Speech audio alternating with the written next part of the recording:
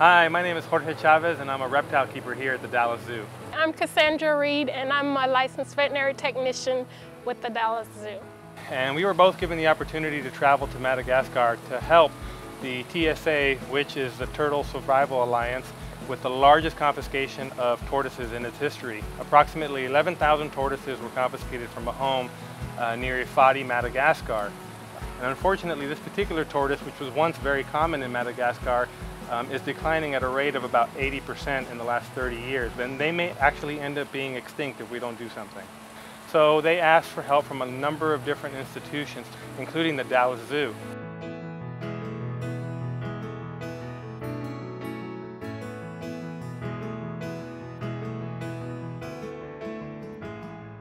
The first day when I got there, I was overwhelmed because I didn't believe that it was that many. The big shocking thing for me was how many of them were pretty dehydrated. To give you an example, when we soaked a couple of the tortoises, some of them would actually float in the water, which is highly, highly unusual. That means that tortoise was very, very light.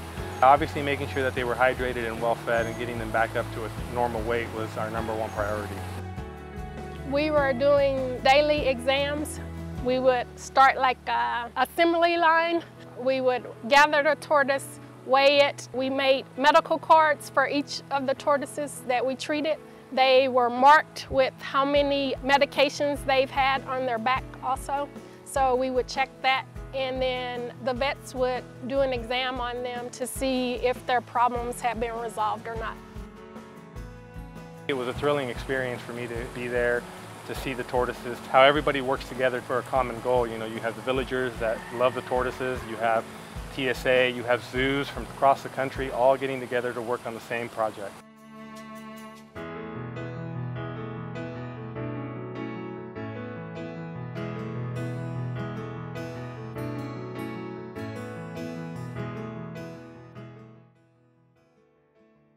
Oh, you little... This is the culprit.